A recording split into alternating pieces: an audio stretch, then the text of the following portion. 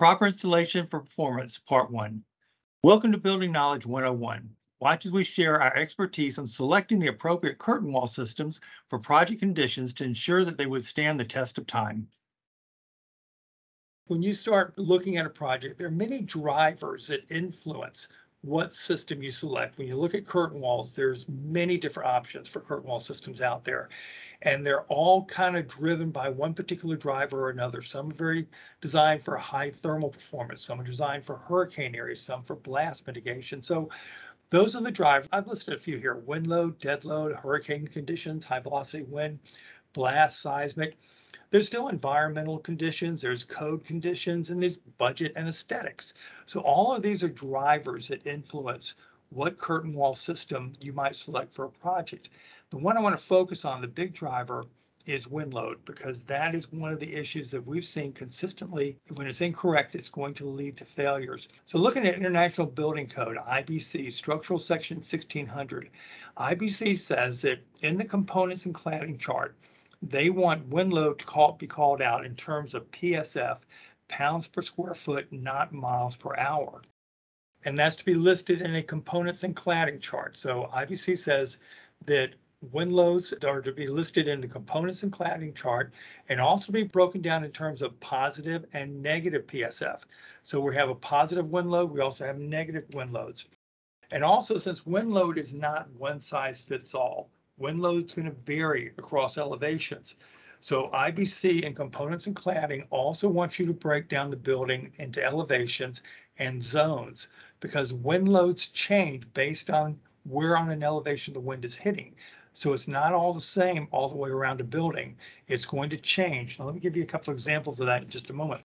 But again, going into IBC 1600, it says that it's designed for registered design professionals requirement. If you look down here, this says it is the registered design professional's responsibility to list these components in terms of PSF, and you're to call out what the basic wind speed is, the wind importance factor, wind exposure, and then internal pressures. And what this is all pointing out is ASTM 7. So we're looking at ASTM 7, which is the means of calculating wind load. So we're all using the same formula for calculating wind load. And these things need to be called out: wind speed, importance factor, building exposure, and internal pressures, and the height of the building. And all those are fed into the calculation to come up with the wind load. And then the next thing is the wind loads to be called out in a components and cladding chart. This is located in the general information section of the structural drawings. And you'll notice in this example of a components and cladding chart, it's broken into zones. We have W, E, WP, and EP.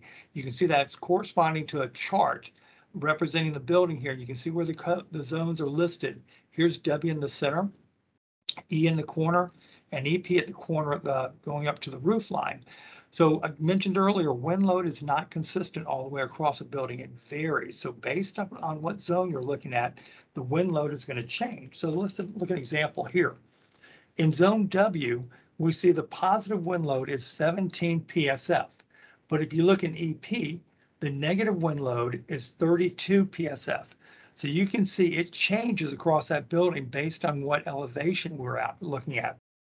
So if we took that first wind load of positive 17 and evaluated the entire building based on a wind load of 17 PSF, we would be terribly short and falling beneath what the wind pressure is going to wind up being in the corner zones along the roof line. So that's why we have to look at zone by zone and make sure we're looking at the worst case scenario, and then relax a little bit in that center zone W, or zone 4 is often referred to. But we've got to calculate the high extremes you're going to find on the corners and on the back side of a building. Now, this is a page from AMA's curtain wall design manual, and I want to point out something here. If you look on the left side of the page, you'll see a title that says wind loads. So let me read the sentence for you. It says the principal load to which a curtain wall is subjected is the load caused by the wind. So AMA calls out that the number one force that all curtain walls are subjected to is the force of the wind. And when you think about it, that's 7 days a week, 24 hours a day. It doesn't stop. So the curtain wall, once it's out there, is going to be constantly exposed to the pressure created by the wind. Now, if you look in the right side, the second column, you'll see a heading there that says curtain wall failures. Now, let me read a line here.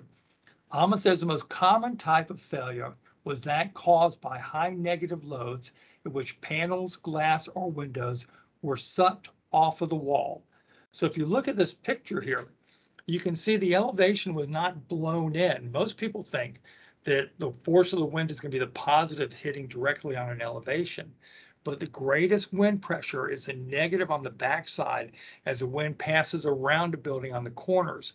You can see from this picture here, the frames were pulled off of the elevation. They weren't blown in, they were sucked off of it. So the anchoring system looks like it failed because they probably underestimated the negative load on the backside of the building.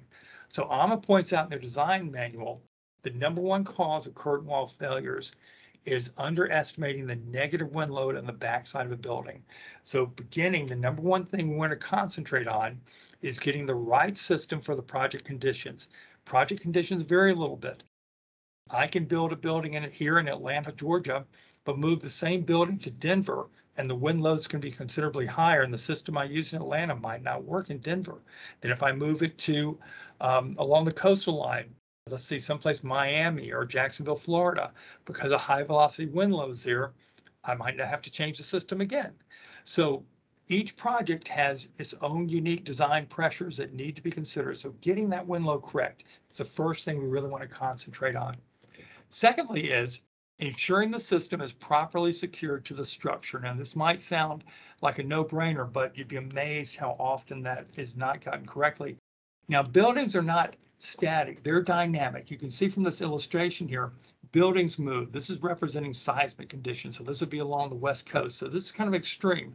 But during the day, wind blowing on a building, buildings constantly move. They don't just sit there in a static condition, they're constantly moving.